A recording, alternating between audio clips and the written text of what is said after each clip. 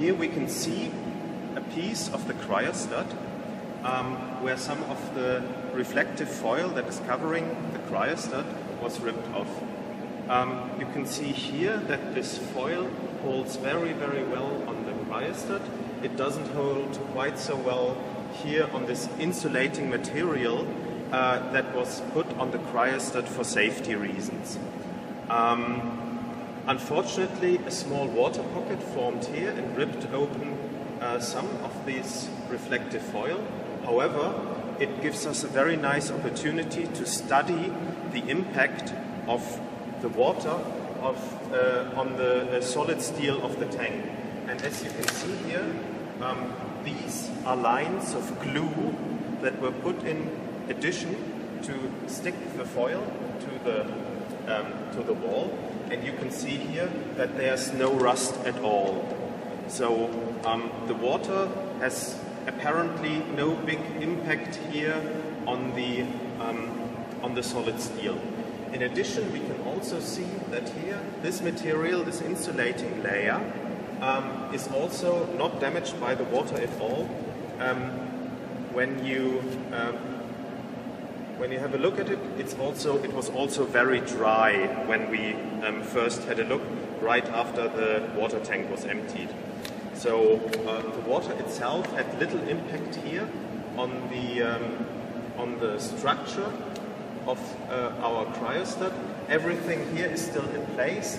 There are lines of nylon wire to hold the foil from coming down, and there are big bands of plastic in order to keep this insulating material where it is. This here is the area right under the cryostat. In this area you can see several pieces of the cryostat that were exposed to the water. The rest is again covered with this reflective foil. Here on the bottom of the cryostat you can see the solid steel rings from the cryostat, and again you can see that there's no visible rust at all. There may be some smaller specks of rust, but these are usually on screws or bolts, however not on the main piece of the cryostat. Other than that, the entirety of the interior here seems to be in good shape. We have so far not discovered any major rust or any major problem with either the cryostat itself or the foil. This here is a wire mesh that covers the main exit, the main water exit, because one of our fears was that a sheet of reflective foil would come down from the wall and cover the exit of our main water drainage. With this mesh, however, we can prevent the entirety of the water exit to be covered with the foil, so that when an emergency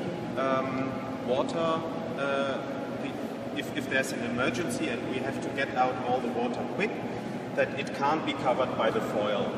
However, what we try to do here is to cover the wall with steel wires that run in circles around the tank, and nylon wires that run around the cryostat in order to keep the foil where it is, so that it doesn't cover the water exits.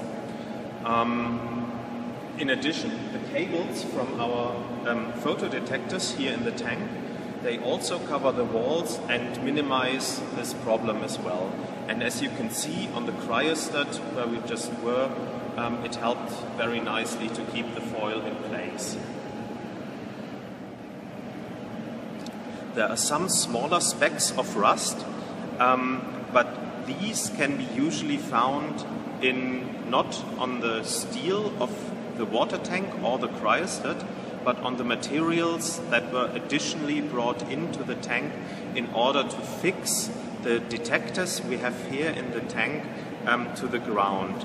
As you can see here, the cables to our detectors are held by these clamps, and these clamps develop small specks of rust.